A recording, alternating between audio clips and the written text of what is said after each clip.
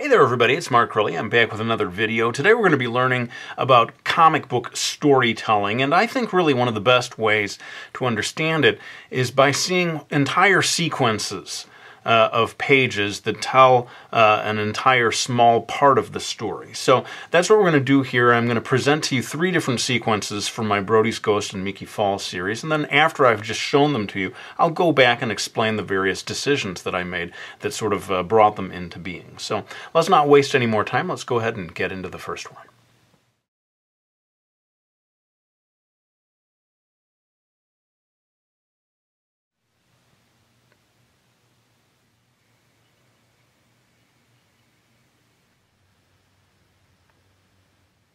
Grandma, look at that man over there. What's wrong with him? Hush, darling. It's not polite to stare at troubled people. It can't be you. It just can't be. I mean, come on. I wasn't expecting a movie star or anything, but look at you. You're so scuzzy. All right, so what's your name then? Okay, clearly you're not ready for this yet. Look, I'm going to go away for a while and give you a chance to calm down. But when I come back, we're going to have a conversation.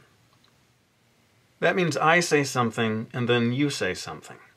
Preferably without looking like you just took a dump in your pants. And please, for the love of God, get a haircut, will you?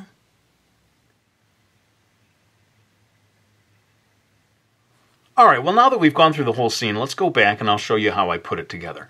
It begins with this big double-page spread. Of course, you want to be very careful about what moments deserve a big double-page spread like this. And of course, in a story called Brody's Ghost, when Brody meets the ghost, that is a pivotal moment, and it is deserving, I think, of a double-page spread. That's why I devoted this much space to it. You want to take into account where the gutter is, this sort of space in here, and so I planned it out so that the faces would not get caught in that part of the book. Otherwise, it's mainly just giving you a big cinematic feeling of what it would be like if you were Brody to be confronted by this ghost in broad daylight out on the street.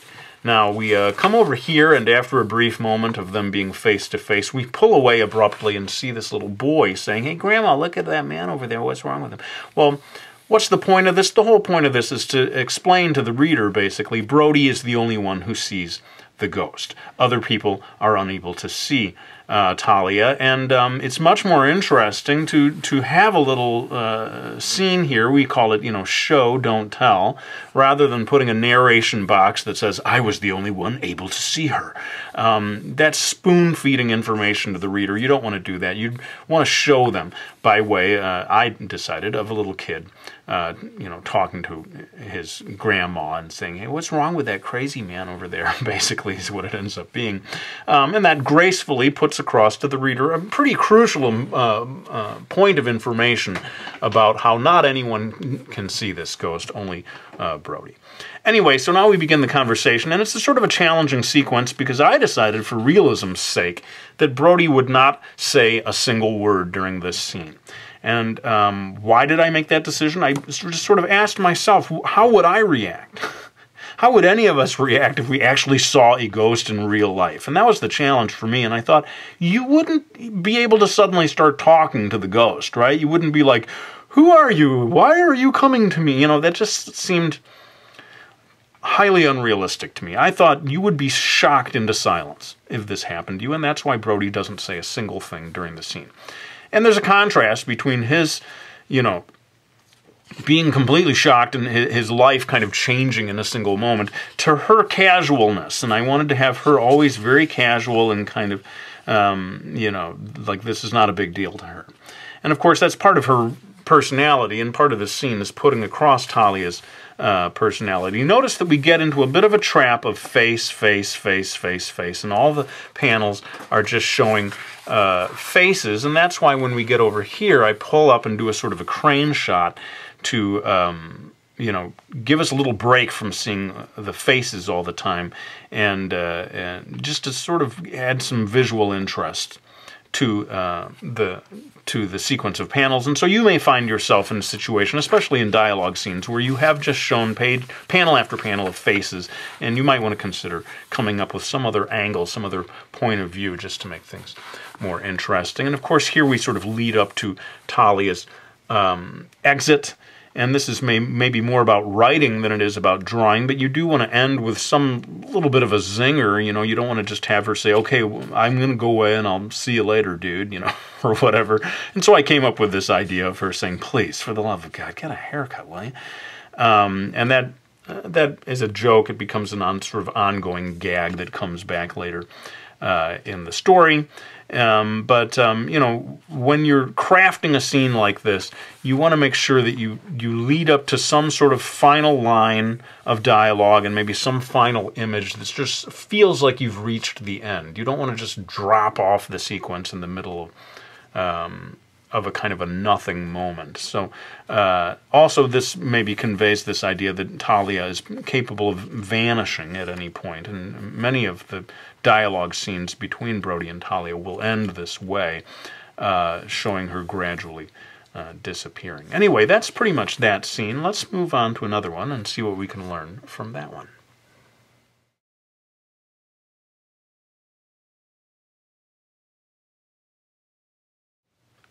After a quick breakfast at the station, we took a local train to a small town further inland, where we boarded a bus bound for an even smaller town, then rode a taxi to a mountain village so incredibly small its only traffic signal was a stop sign. From there we continued on foot. Asphalt turned to gravel, and gravel to dirt, before finally we came to the end of our journey.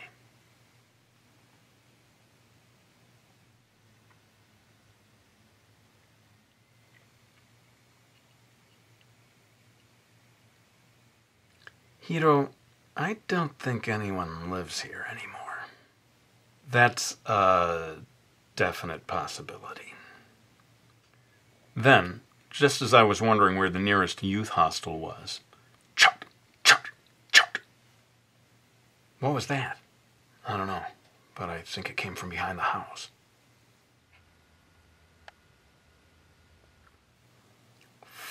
Whack!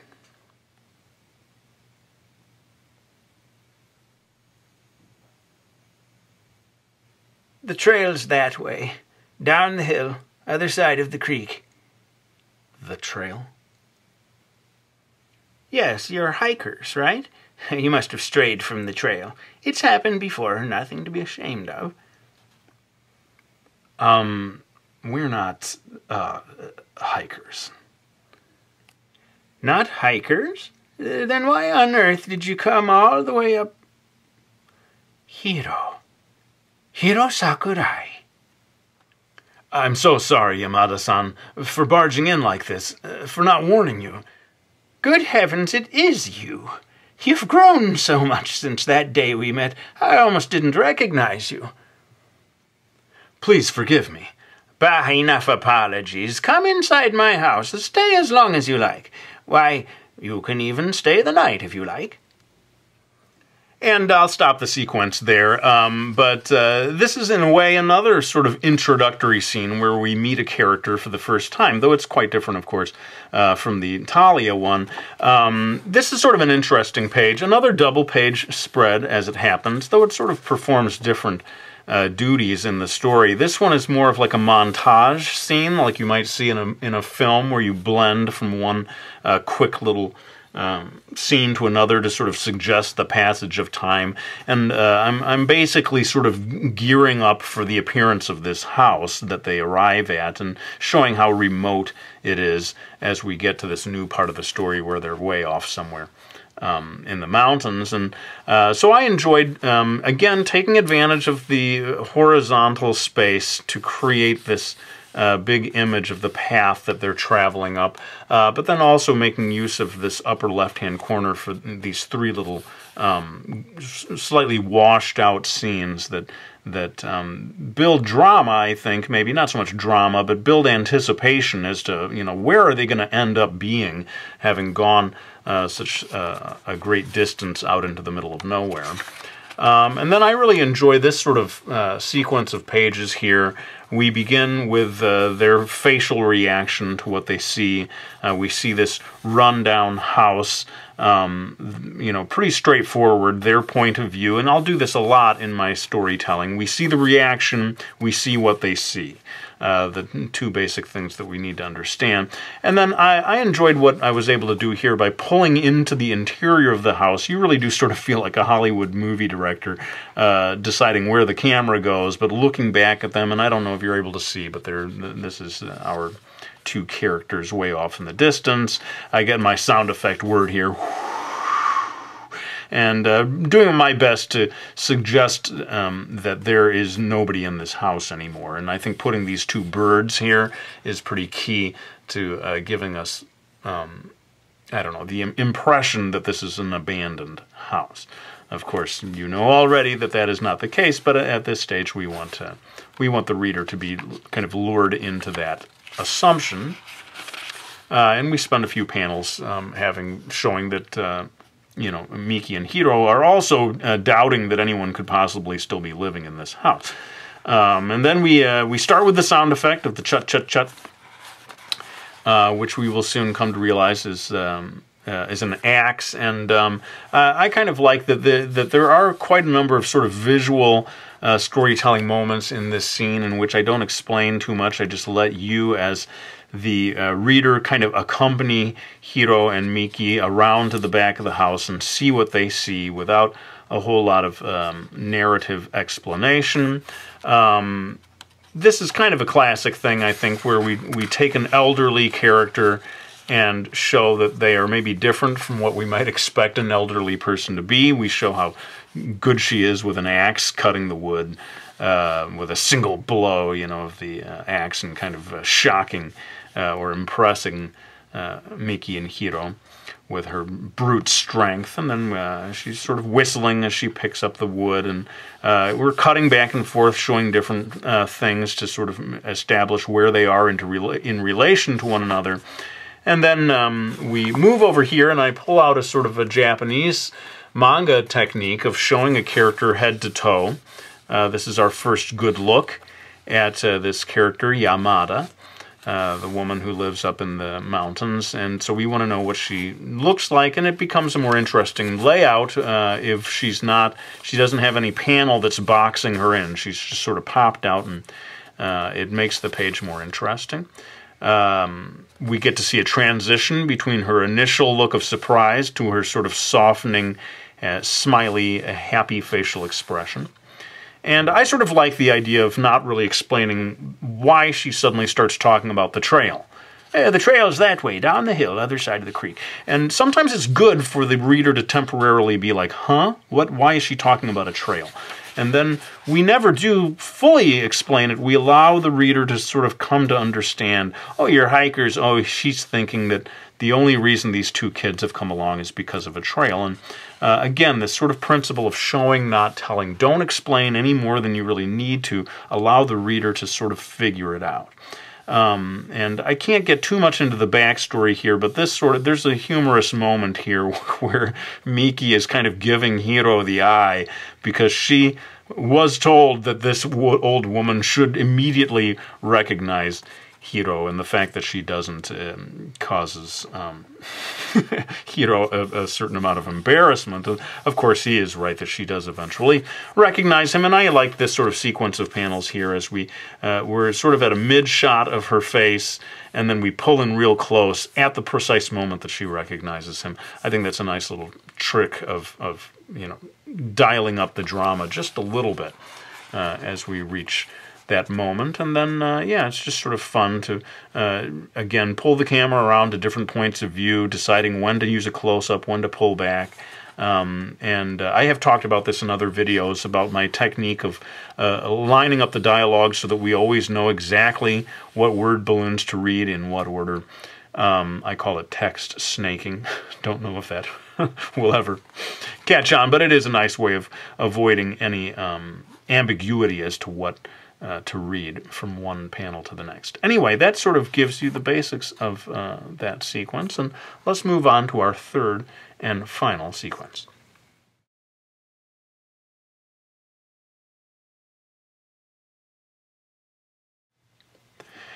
Before we get into this, I just want to say that, I don't consider any of the scenes in this video to be true spoilers. They're not giving away anything major. But those of you who are like really serious about spoilers may consider this third scene something that you want to save until you've actually read the Brody's Ghost series, in which case you might want to just hit the stop button right now and not watch anymore. But honestly, it's not really giving away much of anything. So let's go ahead and get into it. Who are you talking to? Who is it, Landon? It's nothing, babe. Just sit tight. I'll be right back. It's Brody, right? Hey, man, I know this looks bad, but yes, Brody, it looks bad. Because it is bad. You are stalking your ex-girlfriend outside the home of her new boyfriend. That is bad in ways you don't seem to understand. It's not stalking. Then what is it? No, wait, don't answer that. I don't even want to know. Look, Brody, I'm a reasonable man, and it's not my style to threaten a guy who clearly has issues. But I have just one responsibility here, and that's to protect Nicole. Absolutely. Protecting her is what this is all about, especially at night, on a rainy night, say, in the city. That's when you'll need to be extra vigilant. Nicole is in a very, very dangerous situation right now. Brody, just what exactly are you trying to say to me? Look, Landon, I know you look at me and all you can see is some weird dude who used to date Nicole. But I need you to just set that aside and trust me when I tell you that I know, in a very factual way, that there is someone who is in danger of causing Nicole serious bodily harm. Now you listen to me. You will never, ever get anywhere near Nicole again. Do you understand me? Not me. I'm talking about you need help, Brody. You are hearing voices. You are talking to people who aren't there. What's going on up there? Almost done, babe. I'll stop following her. And I'll get myself some help. You know, a psychiatrist or something. You're not the only one who can stalk people, Brody. And the scene continues, but I think I'll just stop it right there. That kind of gives you a good chunk of it. And let's go back and talk about some of these decisions. Of course, I've devoted quite a big frame to this introduction of the character Landon, making it very clear where they are in relationship to one another. And then moving on over to here, we sort of introduced the idea of this third character, Nicole, who we never actually see, but on the other side of the fence, who periodically shouts up. And we have Landon replying to her, constantly calling her babe, which for some reason I think tells us something about Landon's character. I don't know why, but anyway, you'll see me doing a lot of sort of shifting of point of view here. This aerial scene here, as I said before, kind of spicing things up in terms of not just having face after face, but also this is, I feel when you pull far away and you have a blank panel in which nobody says anything, you kind of transmit to the reader this idea of this was a long pause. This is maybe the equivalent of 3 or 4 blank panels of nobody saying anything. That's just my theory, that when you give great distance to the characters, the pause somehow feels longer.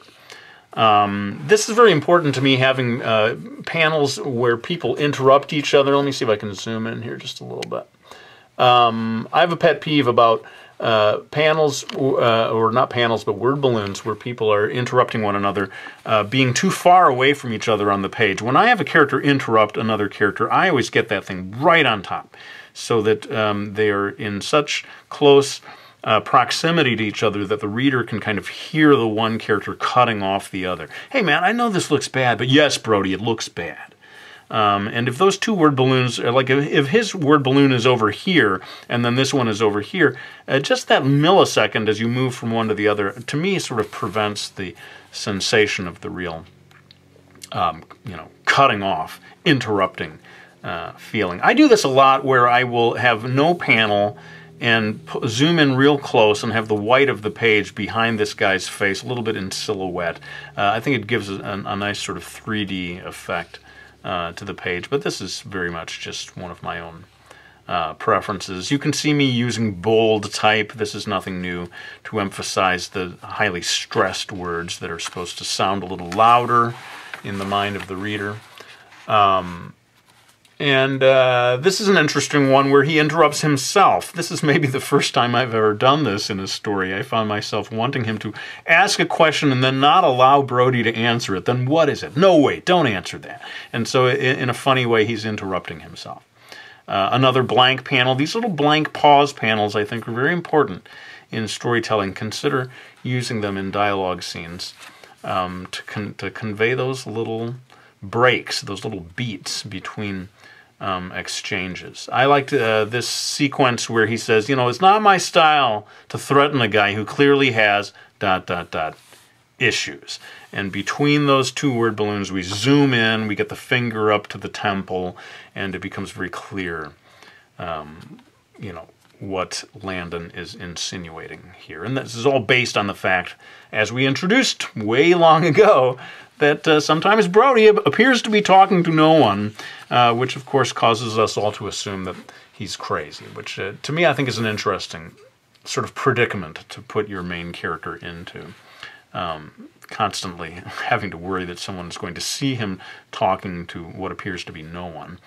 And of course he does in a way behave kind of like a crazy man as he leaps immediately to all this talk about Nicole being in a dangerous situation and so forth. And I enjoyed setting up this situation where, you know, Brody thinks that he's maybe bringing Landon over to his side and getting him to see things the way he does, when of course he's just making things worse and having Landon believe that Brody is a crazy person who is going to cause Nicole serious bodily harm. And we get the big, you know, and I planned it out so that it would happen at the page turn. We don't really know at this stage how Landon is going to react. He looks a little surprised, but we're not sure until we turn the page, and suddenly it becomes very violent and hopefully a little bit of a shock there, how far Landon decides to escalate things at this moment. Yeah, cutting back and forth. I mean, I remember planning out this page and trying to set it up so that we had the feeling of moving literally from one panel to the other, even though there's kind of two slightly different points of view here. Getting this speed line that zooms us right from one panel to the other, had to work at that out in advance to figure out how do I convey this feeling of Brody getting slammed into the fence in a visual way that makes sense to the reader. Otherwise, yeah, you know, sort of periodically cutting to an aerial shot to make things more interesting. But I do tend to, you know, for dramatic moments of emotional intensity, to zoom in quite often on the face. Maybe, as I have said before, more often than I even should. Here's another panel of just nothing, seemingly nothing going on, but I do think, again, pulling way far back conveys a sense of time elapsing before Brody speaks. And you can see continually I'm getting in little blank reaction shots. These things seem very important to me, just for pacing and for understanding what's going on in the mind of each individual character.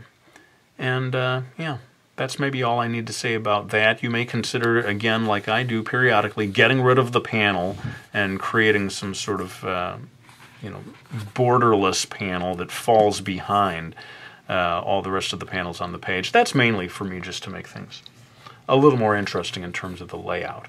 Although, again, it may, in this case, give us this added sense of distance and create an extra pause there before the final, final in the way I read the sequence to you, line of Landon somewhat menacingly introducing the idea that he can stalk people just the same way that Brody does. Anyway, that kind of takes you through the third and final scene there. I hope you found this useful.